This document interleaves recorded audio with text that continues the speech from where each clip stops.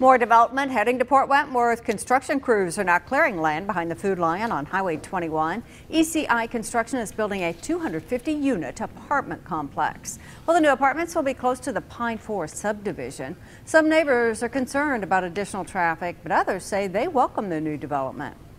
The area is growing. We need it to grow, and we welcome it. I welcome it, and I've been here 30-some years, very involved in Port Wentworth, and I'd like to see it continue to grow.